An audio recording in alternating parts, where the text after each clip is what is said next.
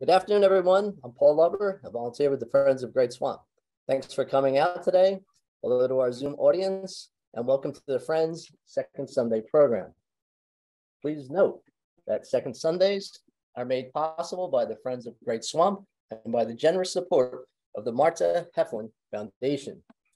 Today, we are excited to have Barry Bowman and his presentation, Geology, the Glacier, and Great Swamp. Now, preparing for today's program, I got to take a look at Barry's resume, and I can tell you it's impressive. In fact, in the field of geology, Barry could be considered a major rock star. Barry grew up in the town of Berwick, Pennsylvania. As a small boy, he loved exploring the Pennsylvania woods. As a teenager, Barry became an Eagle Scout and led nature walks at Boy Scout camps. When it was time for college, Barry enrolled at Penn State. My alma mater too, go Lions. By the time he left State College, Barry had both a bachelor's and a master's degree in petroleum and natural gas engineering. After college, Barry worked in the oil fields of Texas, Kansas, and Oklahoma. He then moved to New Jersey. He earned his master's in finance from NYU. With that degree, Barry went from drilling oil and gas wells to lending oil and gas for the Chase Manhattan Bank. By the end of his career, Barry was on Wall Street, managing energy investments for Morgan Stanley. When Barry retired from business, he moved to his next career, Friends of Great Swamp Volunteer. As a volunteer, Barry has enjoyed greeting visitors for the past 7 years, encouraging them to explore all that the refuge has to offer. This past July, Barry received a highly regarded Blue Goose Award. The Blue Goose goes to those individuals with 1,000 hours of volunteer service here at Great Swamp. By now, you may have noticed the theme. Barry loves a good challenge. So with that in mind, Barry offered to do a second Sunday presentation on the geology of Great Swamp. We, of course, gladly accept it. So for those here at the Visitor Center, for those on Zoom, please join me. Let's give a warm welcome to geologist and Friends volunteer, Barry Bowman.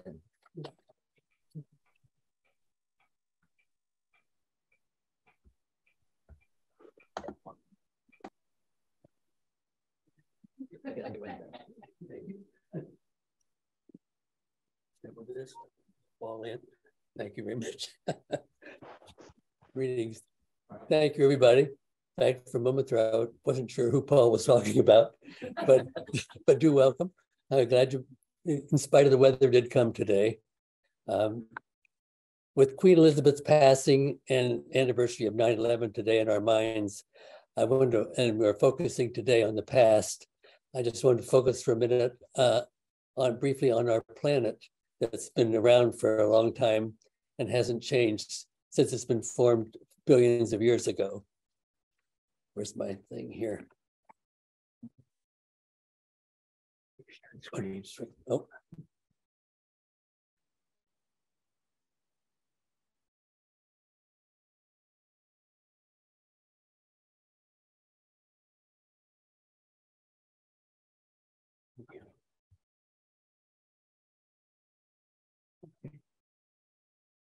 Okay. Okay. This is our planet. It's depicted as a ball with concentric layers. It's 4,000 miles from the surface to the center. The inner core is solid iron-nickel combination. The outer core is a molten iron-nickel combination. It's a semi-solid mantle with a relatively thin crust.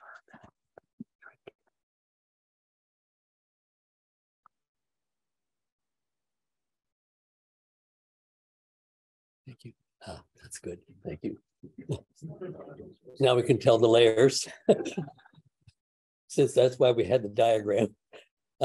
This ball reminds me of the flashcards we used as kids to learn math with. You remember them? Okay, you do. Okay. They weren't fancy, but we were able to concentrate on the numbers on them. This ball is about the same as that. All the layers are all the same size, and they're in warm colors so that you can concentrate on learning the names of the layers. The ball is incorrect geologically. The layers are not the same. The mantle, there in the red, comprises 84% of our planet. The core is about 15, and the crust is 1%. The mantle, the biggest part of our planet, is where the tectonic plates are located and are in constant motion. They bump together, they separate, and they overlap each other.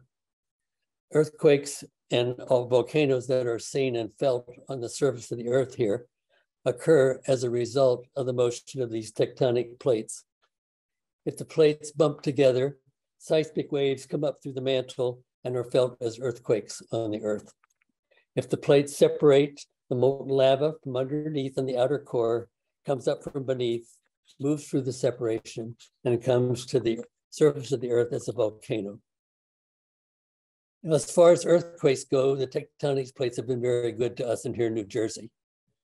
The nearest tectonic plates to us are 2,000 miles away down in the middle of the Atlantic Ocean. Most of the seismic waves that are generated by those plates bumping together are either not strong enough to make it here to be reached, to be measured, and those that do make it are felt as tremors. The strongest earthquake in New Jersey, and the first to be measured, occurred right here in Morris County in 1783, and it was 5.3 on the Richter scale. Now, the magnitude of volcanoes are measured by numbers on the Richter scale, and the higher the number gets, like around 7, higher than that, do significant damage. For instance, the San Francisco earthquake in 1906 that killed 3,000 people was 7.8 on the Richter scale. And the earthquake in China last week that killed 86 people, that was 6.8 on the Richter scale. There have been 200 earthquakes since 1783, and they have ranged here from 0.1 to 4 on the Richter scale. The most recent earthquake was in Milford, New Jersey, in Hunterdon County, and measured 2.5 on the Richter scale. Geology experts are now predicting that the future activity of earthquakes in New Jersey will be sporadic and minor, pretty calm. Oops. Why is that not moving? Oh. I think Tom. It's not working. Huh. Where's Tom?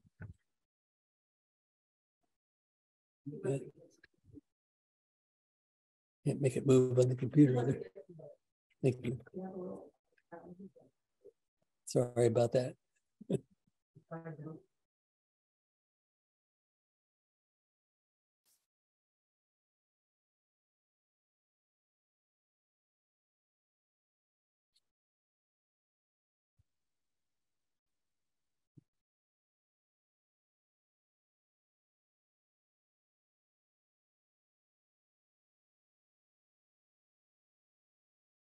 Hmm.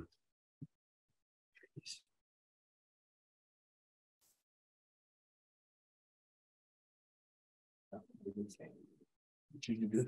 What's on the screen? Oh, here. I'll stay up here. Go ahead. Okay. Okay. Now let's take a look at the surface of our Earth back 225 years ago. We have that on the top. And then begin.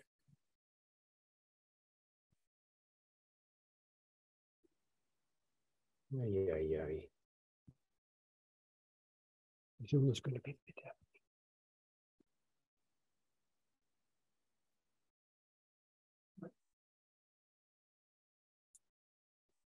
Oh, there it goes. Okay. Okay. Okay, we'll take a look at our Earth 225 million years ago. Starting at the top left, you see Pangea there, go across to the right, then drop down left to right, and down at the bottom is where we are today. You notice that 225 million years ago, there was just one supercontinent. It was named Pangea, and it was surrounded by one ocean that was called Panthalassa. Pangea lasted for about 100 million years. The tectonic plates were very active, just like they are all the time, causing a lot of stress on the planet. And as a result, the planet started to fray at the edges and crack and off and move away. You can see them slowly across each one, slowly moving away. In the second slide to the right at the top, you'll see where North America is starting to separate from Pangaea 200 million years ago. The dinosaurs existed for 165 million years on Pangaea to the end of the first two rows across, ending at the Cretaceous on the right-hand side of the second row. Since they lived on Pangaea when it was basically one supercontinent, and now we have 7, dinosaurs are found on all 7 continents today. There were no people living on the earth when the dinosaurs were here. The dinosaurs were extinct 65 million years before the first human appeared. Now that we've seen what happened in the last 250 million years, where we've gone from one supercontinent to a second one, down at the bottom where we have now 7 continents, what's going to happen in the next 250 million years? Well, if you thought it was hot last August when it was 100 degrees, when it was 100 degrees every day, you should be down at the core where it was 9,000 degrees. Our planet is very hot. The temperature is at the core, as I said, was 9,000 degrees. The surface of the sun is 10,000 degrees. So we're getting close to getting really hot. The temperature of the outer core in the mantle is 2,000 degrees, 7,000 degrees. The lava that comes out of volcanoes that we see on the Earth, remember that's melted rock. And so the temperature is 2,000 degrees of lava that's coming out of the volcanoes on our Earth. The deepest hole in the planet that was drilled was to a depth of 40,000 feet. That's like 8 miles. As I told you at the beginning, the distance to the center of the Earth from the surface is 4,000 miles. So we've just scratched the surface, drilling the deepest hole ever drilled in the Earth. And the temperature at the bottom of that hole was 400 degrees. So we can see there's a lot of heat transfer going on in our planet. Mathematical models and 3D simulations are now showing that this heat transfer in our planet, combined with the motion of the tectonic plates that we know are always in motion, are what make continents move. So now they're suggesting that our continent's about to move again. 2 have already started moving. Africa and Australia, scientists tell us, are already inching toward Asia. Models are now showing that North America will eventually join the other 3 and form a new supercontinent called Amasia. South America and Antarctica are not projected to move. So at the end of 250 million years, there will be 3 continents now instead of 7 we have now. Now we go back to 200 years at the top right, when North America was starting to separate from Pangaea. The geological area we live here in New Jersey is called the Newark Basin. The rocks beneath us here are mostly sandstones and limestones that are sedimentary rocks. Sedimentary rocks are like lake deposits. That means they were laid down in a nice, quiet lake environment. When the tectonic plates again were starting in motion and very much active when Pangaea was being split up, a crack or a fissure appeared in our ground here in the Newark Basin, and molten lava flowed out. This is called an extrusion. You've probably seen on TV how fast lava from volcanoes can move. It can move as low viscosity, and so it can travel very fast and cover a wide area before it cools and hardens into basalt. Okay. Hold on, we're gonna try it. This one? No? No. Okay.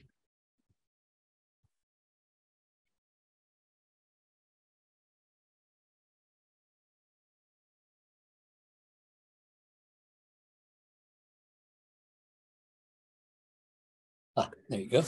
Okay. This is this is basalt.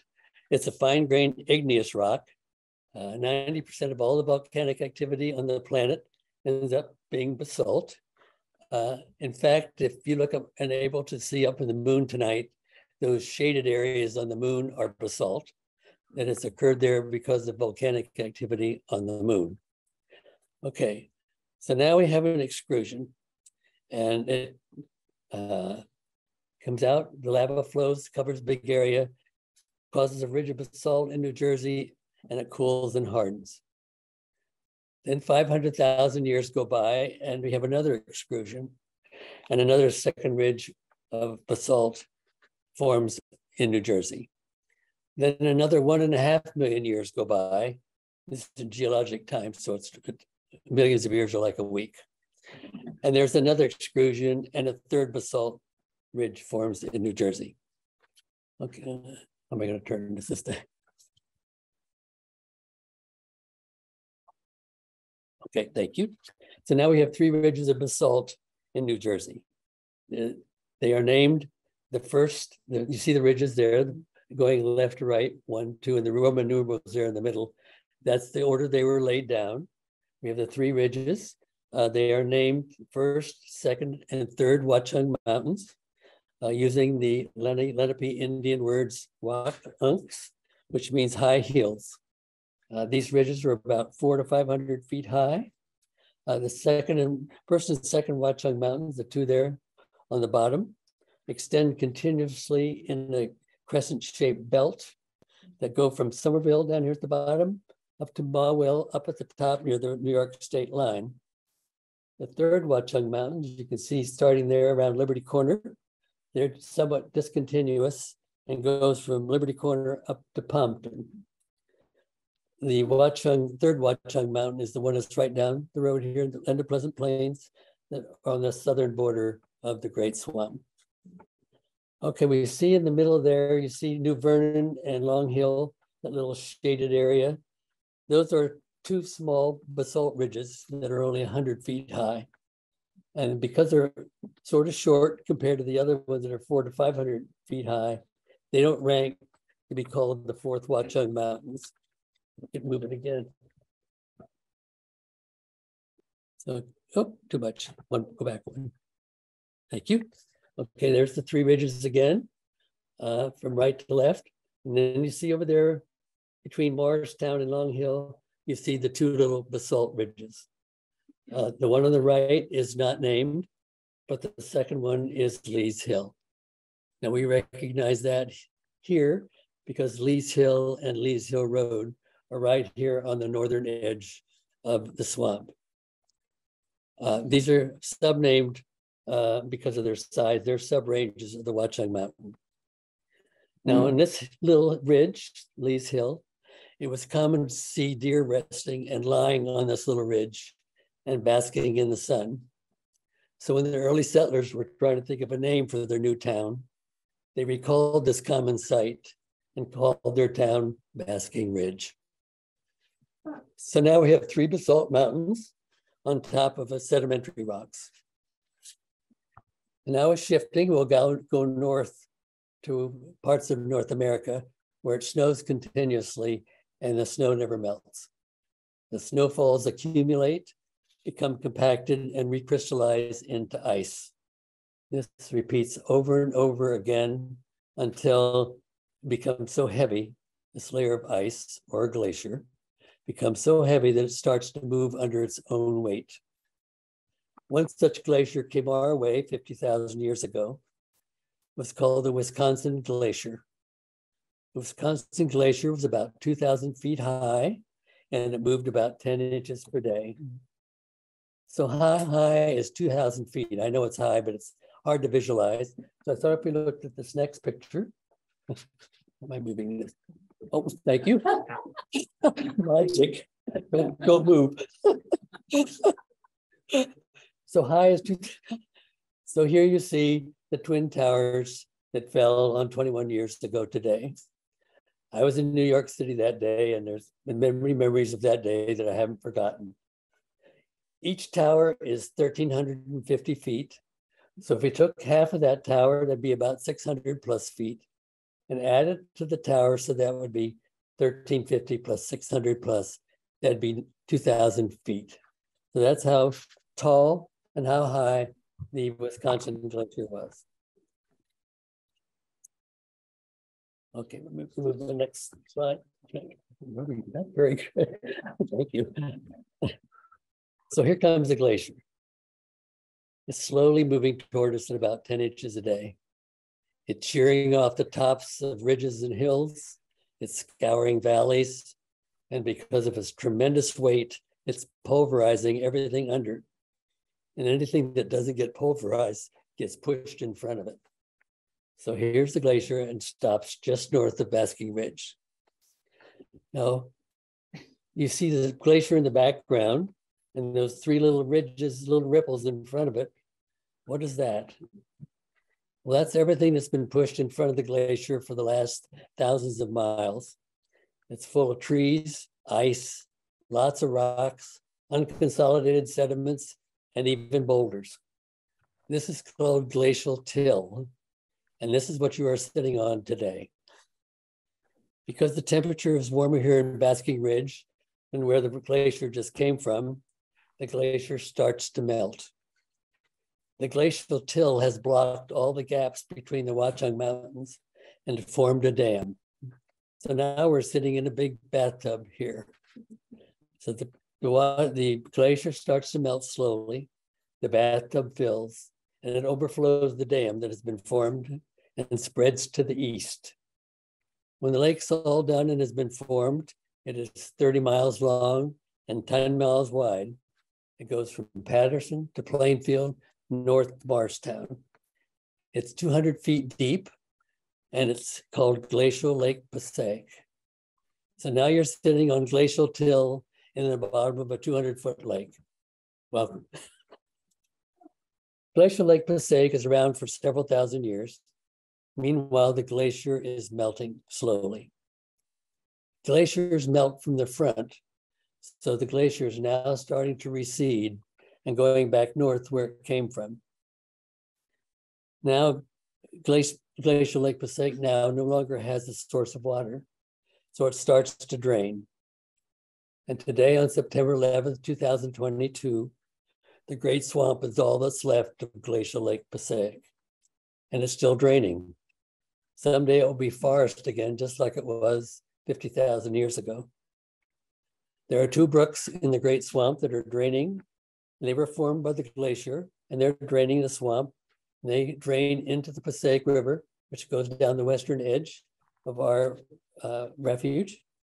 And then those three travel together down through the Millington Gorge, meanders east, goes through a gap between the first and second Watchung Mountains, where Glacial Lake Passaic drained through, and finally meanders further east and finally empties into Newark Bay. The Lenni Lenape Indians were the first inhabitants of the swamp. They liked the Watchung Mountains in the swamp because there was lots of fish and game available. And we know what kind of game is available because we see it all the time here in the refuge with the bears, the deer, the turkeys, coyotes. So we have a better idea. And now we have a better idea of what fish were in the two rivers and the brooks, the brook and the two rivers, after a survey that was done in 2015. Dr. Jared Studinsky, who was the former chair of the biology department at Frostburg State University in Maryland, waded into our two brooks and the Passaic River with his net and his stun gun and to see what he could find. He found 29 species of fish, including pickerel, perch, sunfish, catfish, minnows, and one eel.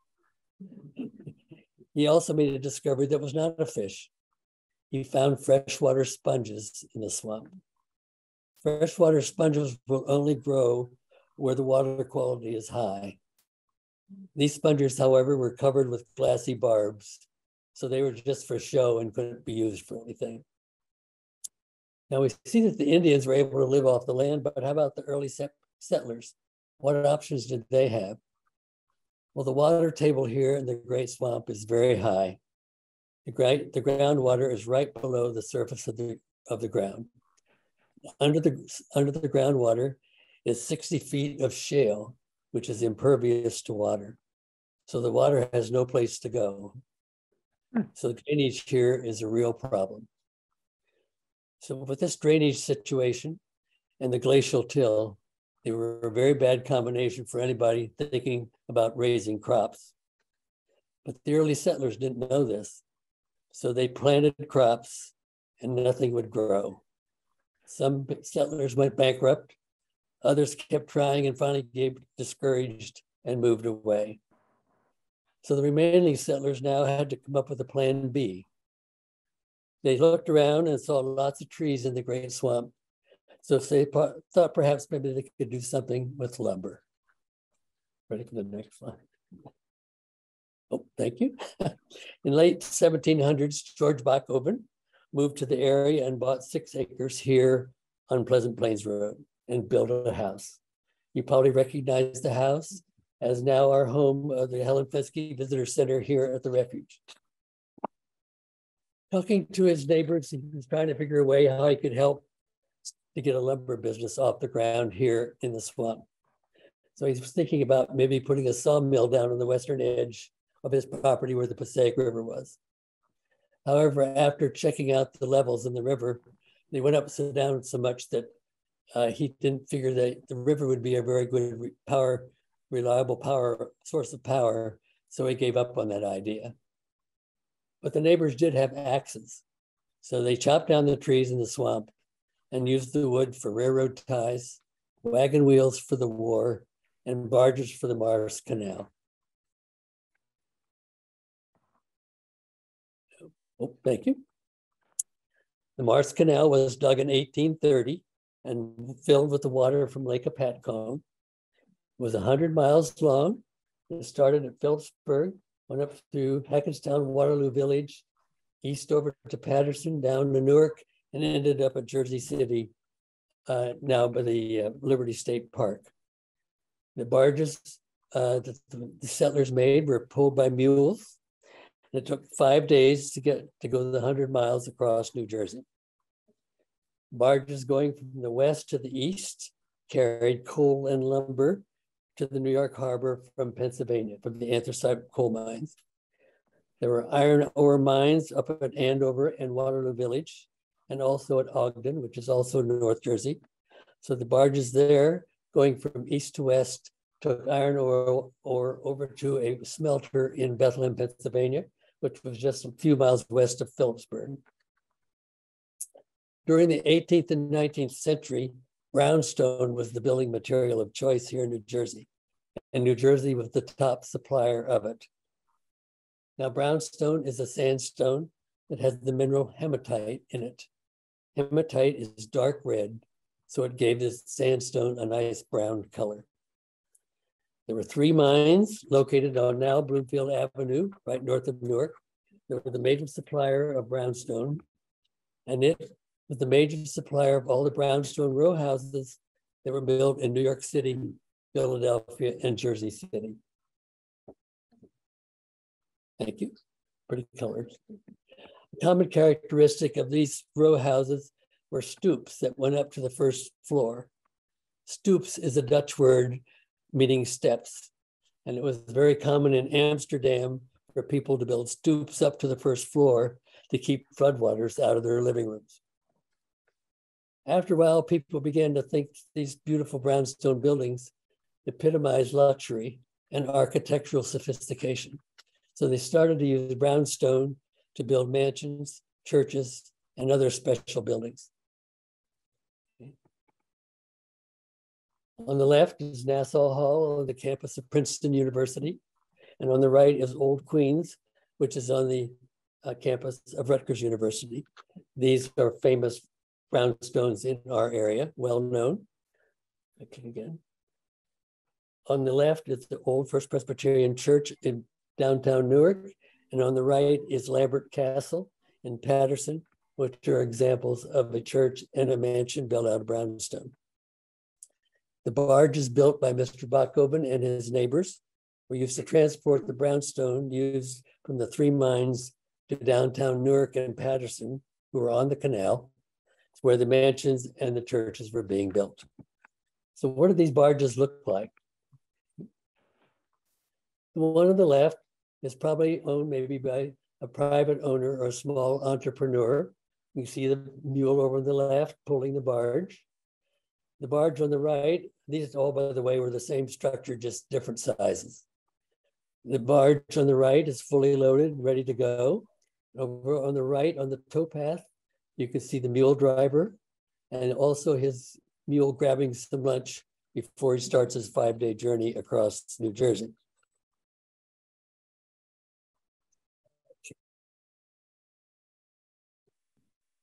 Okay, next one. This one on the left is a barge that had just arrived at the coal depot on Liberty State Park, which is in the New York Harbor.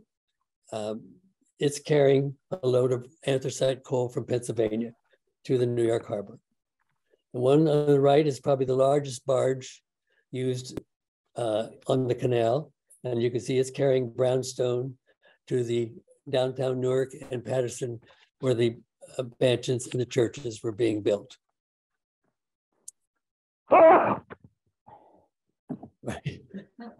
When the Canal Society in Waterloo Village was looking for artifacts and memorabilia for their museum that they were about to form, there were no barges still in existence. So all they had for their museum were just models of the barges and lots of photographs like mine. Then Hurricane Sandy hit in 2012. Eileen Scanlon lived in a house on the beach in Highlands, New Jersey, which is about 3.5 miles south of Sandy Hook. After the flood damages were cleaned up from Hurricane Sandy and the beach restored, Eileen and several of her neighbors decided to raise their houses up on stilts so that their houses would be protected from flooding from any future storms. When they were raising Eileen's house, they made an amazing discovery. Eileen's house was sitting on a barge that was 11 feet wide and 50 feet long. An archaeologist was called in, as well as members of the Historical Society and the Canal Society. And after taking some tests and making several measurements, they confirmed that this was an original Marsh Canal barge. So how did this barge get here? Well, Harry Brown, who lived in the former owner of this house, had a clam processing business here. He had dug a channel, built a dock and a boathouse, and purchased an old beaten up barge that was no longer in service and used it to haul seafood.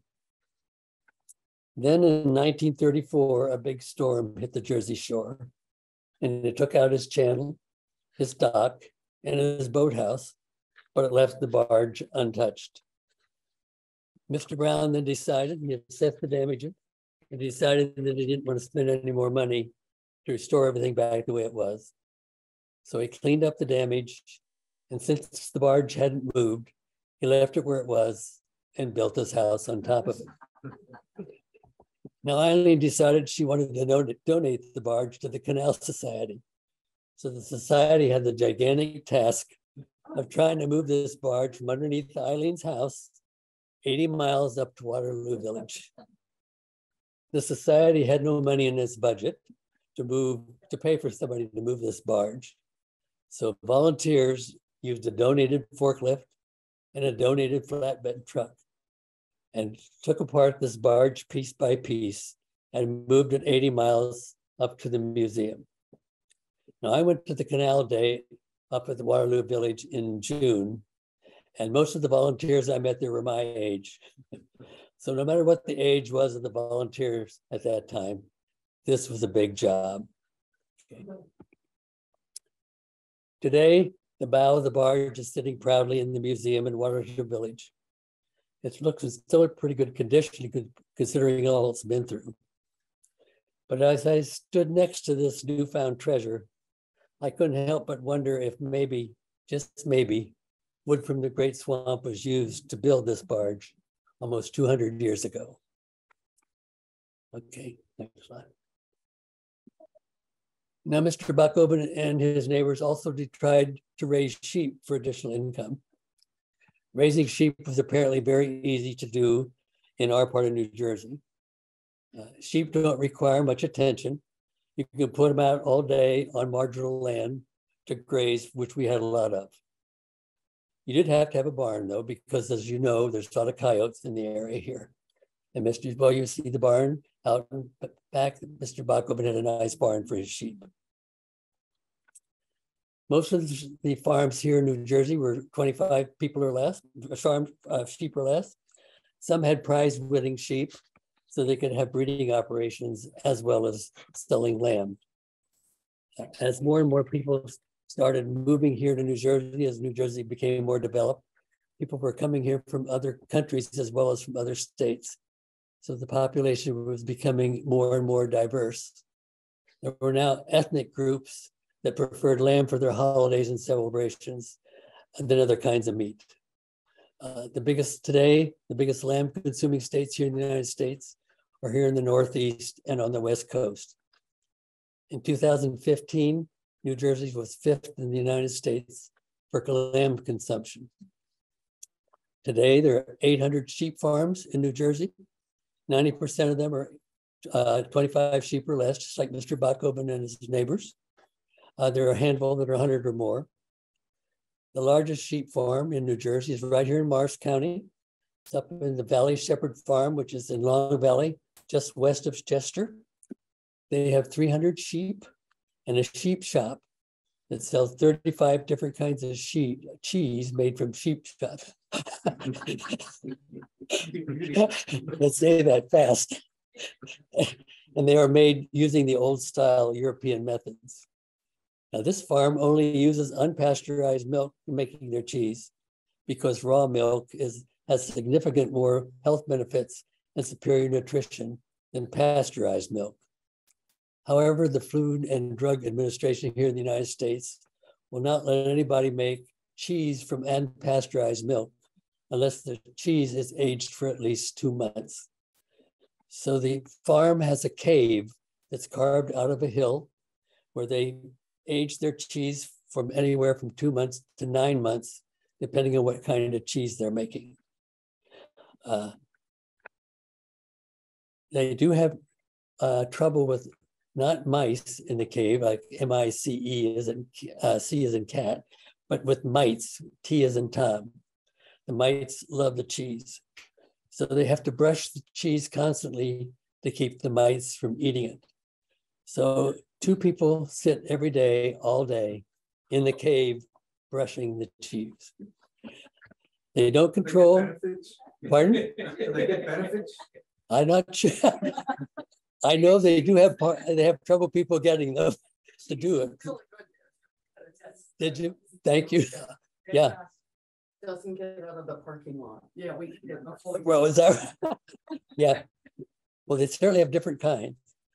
They don't control what the sheep eat. There are areas in the pasture that have clover.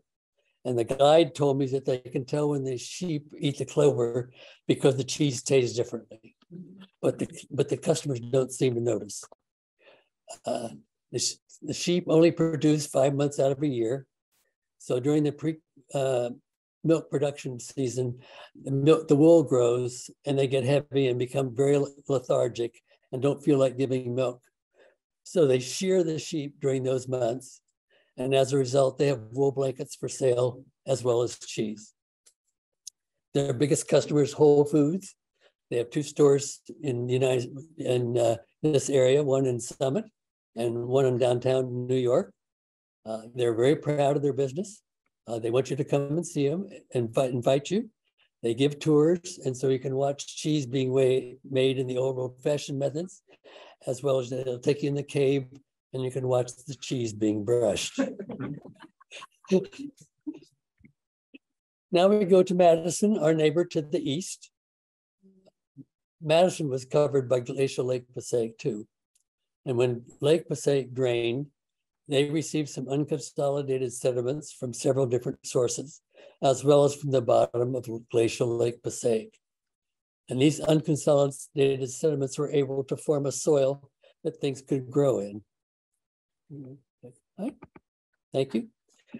When the Madison train station opened in 1837, some people in New York City saw this as an opportunity to come enjoy the grass and trees and the cooler temperatures in New Jersey.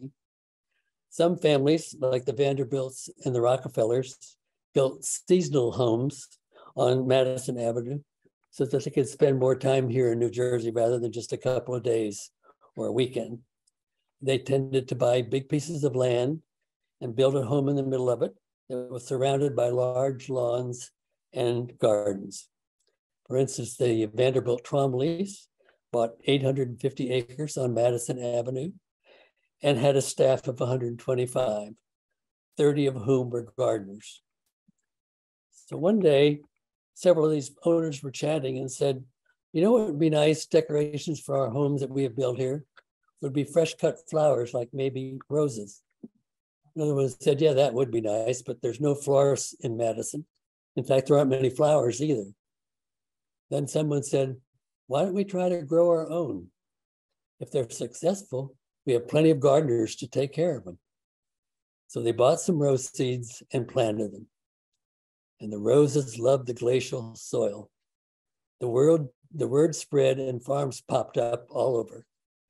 They built greenhouses and fitted them with steam pipes so that the roses could withstand the harsh New Jersey winters.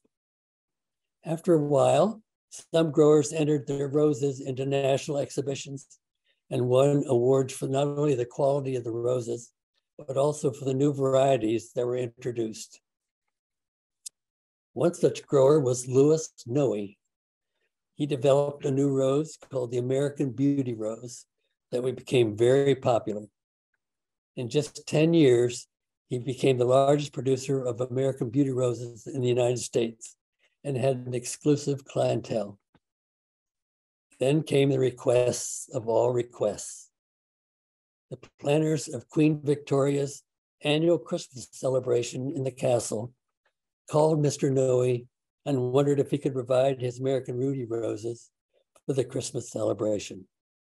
Wow, how great is that? Wow. But wait, how do you keep roses fresh for a week while they go for across the water by boat? Well, Mr. Noe rose to the occasion. Sorry, I wanted to use another word, but I couldn't think of one.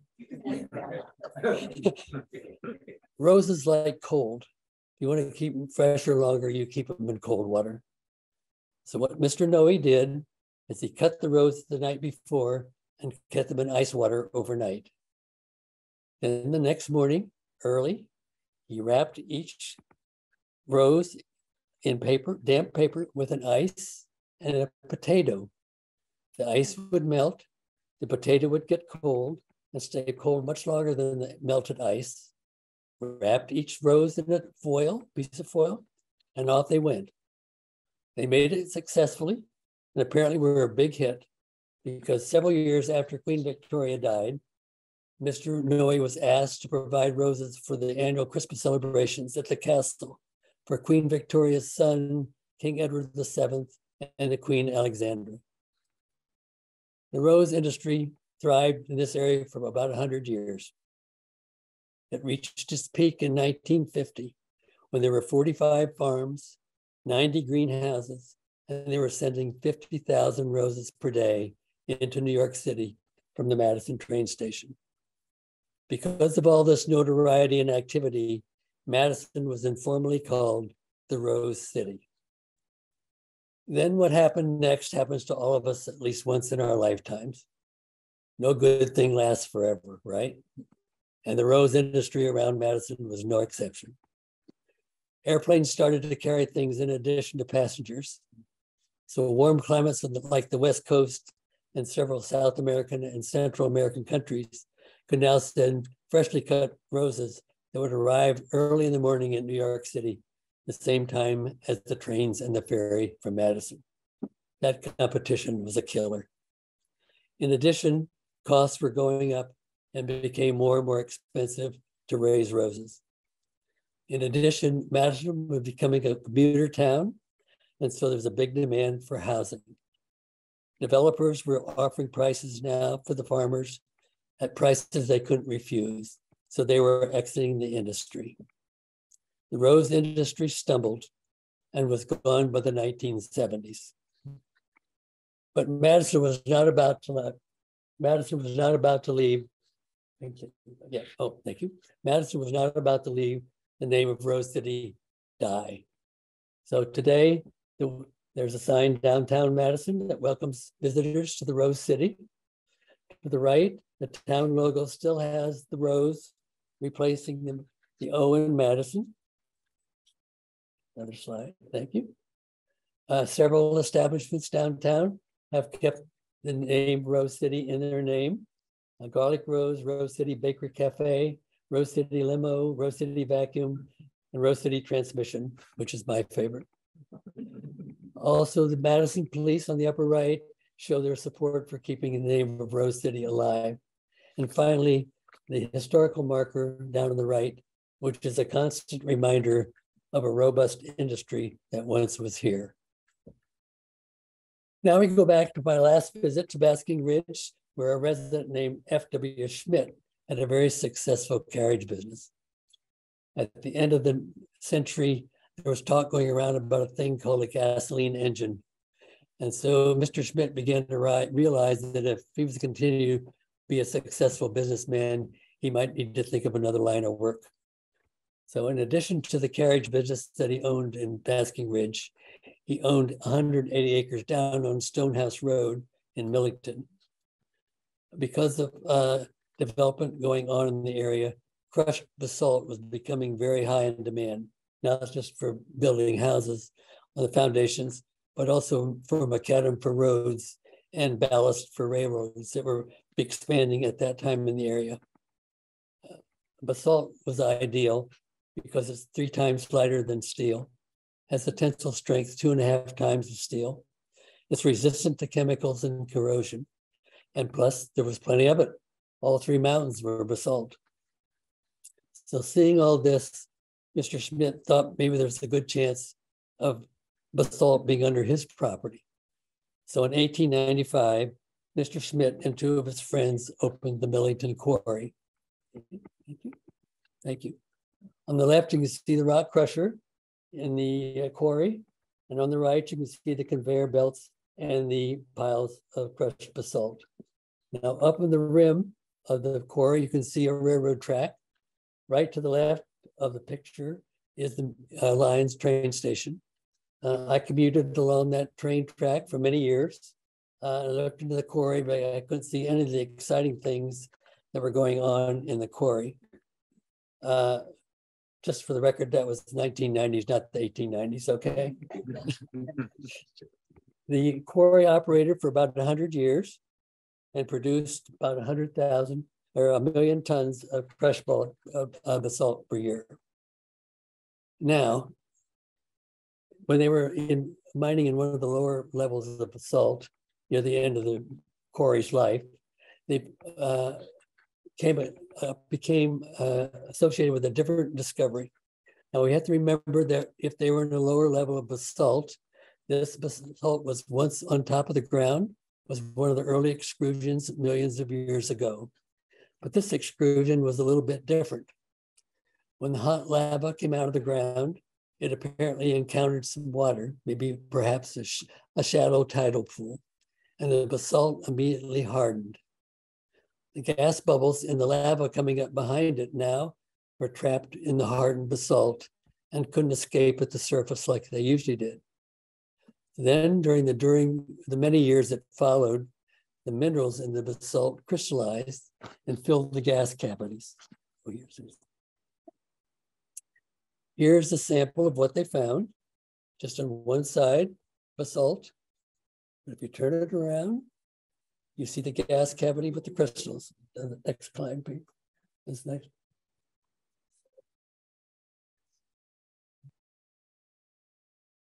But, oh, thank you. This is the same sample. You see, there's 2 minerals in this sample. The white crystals on the left are apophyllite, and the 3 cubes on the right are iron pyrite, which is also known as fool's gold. So the mine continued. After they found 2 minerals, they kept mining. They found not 5, not 10, but 20 new minerals. The word spread in the mineral industry, couldn't believe what they were hearing. They said, this can't happen. You don't find 20 new minerals in one place. We want to come and explore. So the quarry allowed mineral clubs to come and explore in the quarry. If it was just one mineral club, they could pull their cars into the quarry and they fill up their cars with whatever they could find. Now, there were two mineral clubs at the same time, which did happen. They had an off-site parking lot and a bus that brought the collectors into the mine to explore for the day. Starting in the 1990s, the quarry sponsored an annual quarry education day, which they invited the students and their parents from the William Annan Middle School in Basking Ridge to come to the quarry for the day. The quarry would give a tour, provide a lunch, and then let the kids loose in a safe area, and they could take home whatever they found. Boy, as a kid, I would have loved that. In fact, I'd go today if they invite me. Okay, thank you. Pectrolite was the mineral that everybody wanted to find, maybe because it was the prettiest. Pectrolite came in white, green, and pink. Some collectors have said that the pink pectrolite crystals are some of the best in the world. Harvard University has a very nice collection of pink pectrolite crystals from the Millington Quarry. Well, the Millington Quarry mined for another 10 years and then ran out of basalt. It shut down just 12 years ago in 2010. Well, now we've looked briefly at some of the interesting opportunities that the geology of our area and the glacier gave to the early settlers to earn a living. They say in life, you play the card you're dealt. I think the settlers did a pretty good job. Thanks.